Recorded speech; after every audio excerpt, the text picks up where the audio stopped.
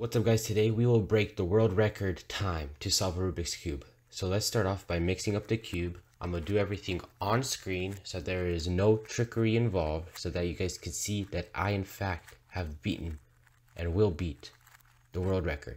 Alright, so we have mixed it and now we're going to start off in a few seconds. Ready, set, go. Come on. Yep. I think we did it. We did it. Alright, so I'm going to explain something to why the time started like at 4.7 seconds and it ended at 9. This is to make sure that it is legit and I didn't fake it. So what we'll do now, we'll take a calculator and we will subtract 4.735 from 9.063 to get our final time. Now the time to beat is 4.69 seconds. And we actually beat it, as you can see. The new world record is 4.328 seconds.